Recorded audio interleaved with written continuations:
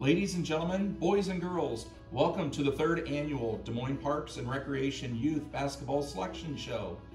We're glad you've joined us and hope you enjoy the show. We'd like to start off by thanking our partners, the Des Moines Public Schools, for all they've done for us for the last 6 years and helping us continue to grow our league year after year. This year alone, we were able to service over 1,000 total kids, and we look forward to serving even more next season with our new joint scholarship program that's now in place. We'd also like to thank Drake University for allowing us to use the Knapp Center for the last 5 years. This is a tremendous experience for the players, coaches, and parents. On to the tournament itself. Before we get to the brackets, we'd like to remind everyone that the tournament will run from February 8th through March 1st. The semifinals and finals will be held at the Knapp Center on February 23rd and March 1st, respectively. We will be emailing out the brackets for everyone to have a closer look after the show. Please don't hesitate to contact us with any questions you may have. Now, without further ado, here are the brackets. We will start things off with the first grade boys bracket. Coming in as the top seed are the Eagles. This team has an 8-0 record and has a margin of victory of 16 points per game. They are scoring 25 points per game while holding opponents to 11 points. Coming in as the number 2 seed, we have the Yellow Jackets, who are 6-2 on the year. A key game in this division will be the ABC Maroon versus Jaguars. These two teams never saw each other in the regular season, so this first-time matchup should be exciting to watch. Here are the rest of the first grade boys teams. Now on to our first and second grade girls bracket.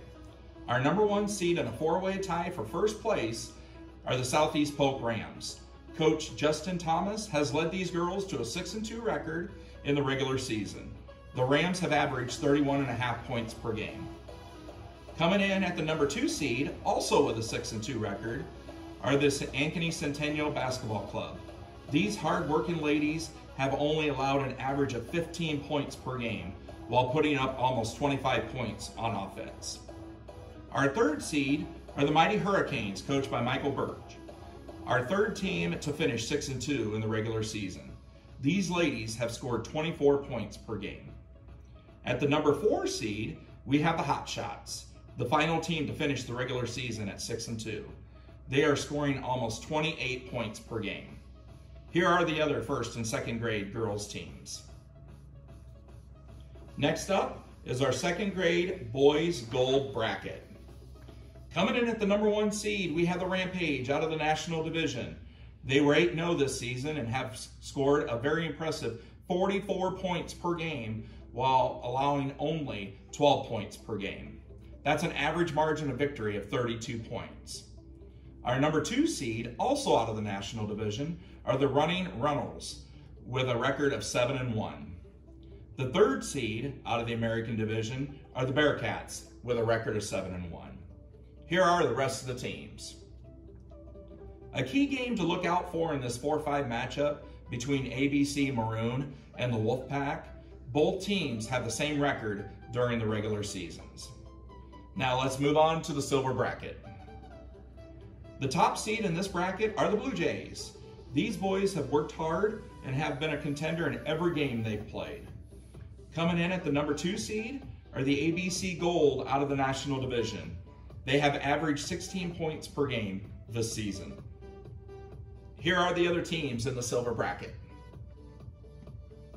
Now we move on to the third grade boys gold bracket. The number 1 seed are the Bears, coached by Bethany Ortiz.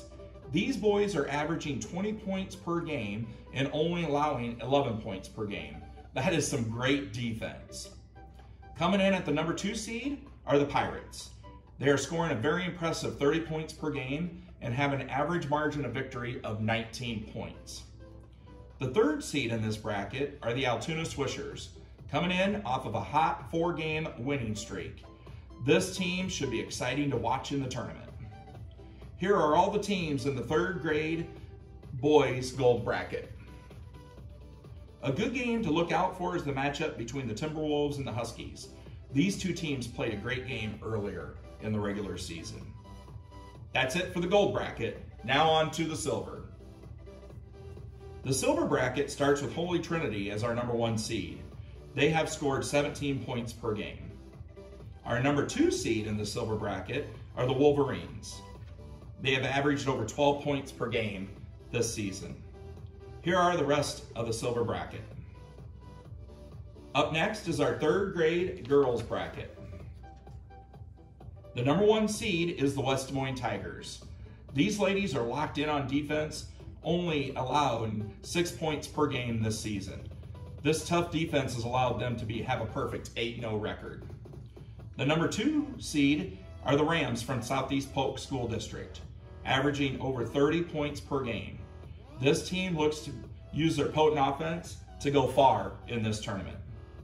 Here are the rest of the 3rd grade girls bracket. Keep your eye on the matchup between ABC Gold and the Tar Heels. These two teams split their regular season games. We move on to the 4th grade boys bracket. Coming in at the number 1 seed are the undefeated Altoona Rams. The Rams came into the tournament averaging 25 points per game, while only giving up 12. That's an average margin of victory of 13 points. The team will look to continue their success from the regular season and play their way into the Knapp Center. Our number 2 seed in this bracket are the Spartans, coming in with a 7-1 record. The Spartans look to bring their powerhouse offense into the tournament. They are averaging 26 points per game. The number 3 seed are the Kings out of the National Division, coached by Ron Mells. They had a 6-2 record this year. Here are the rest of the teams in the 4th grade boys bracket.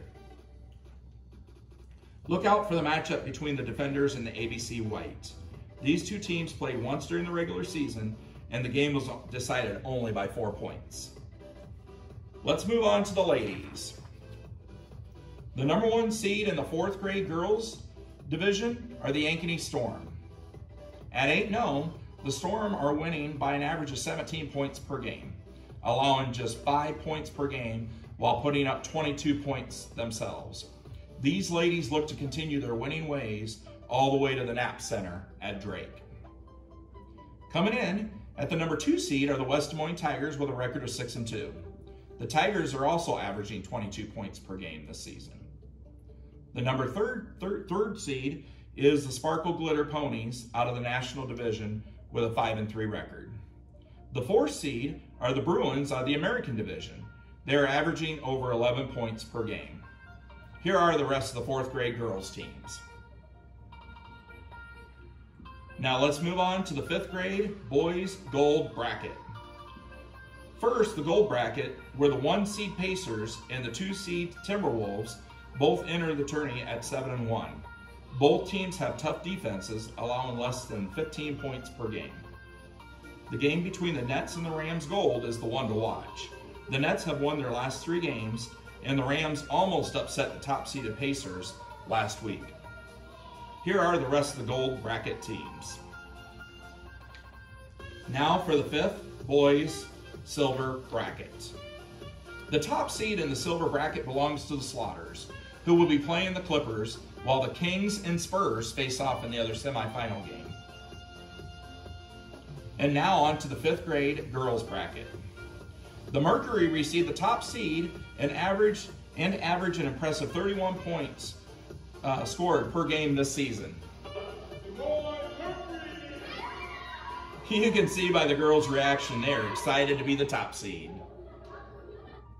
The Des Moines Clippers received the 2nd seed, but must face the Des Moines Jazz, a team that played them evenly all year. And now on to the 6th grade boys. The number 1 seed are the Capital City Classic champion Warriors, undefeated on the season and scoring 35 points per game. Coach Gaffney has this traditional powerhouse ready to play, and as you can see, the boys are excited about their top seed.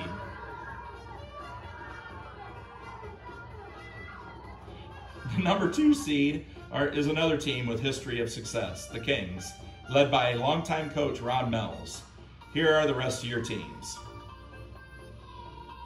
Folks, watch out for that 4-5 matchup between the Raptors and the Ball Hogs, who played a 2-point game earlier in the season. And now on to the 6th and 7th grade girls. The top seed goes to ABC Platinum at 8-0, who have only given up an average of 5 points per game. Girls, how do you feel about your top seed?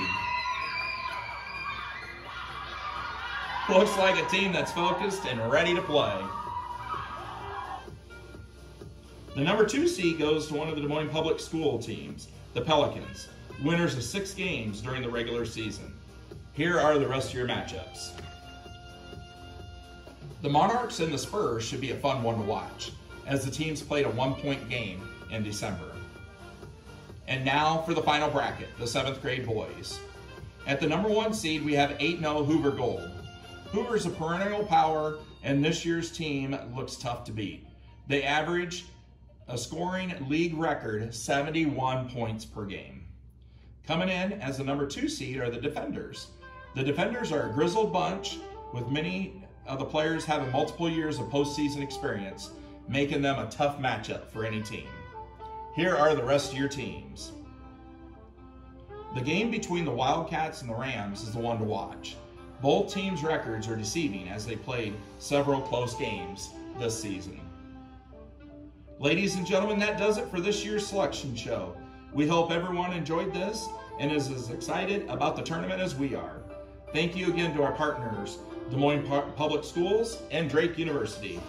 And a special thanks to all the volunteer coaches, scorekeepers, and officials who help make our league successful.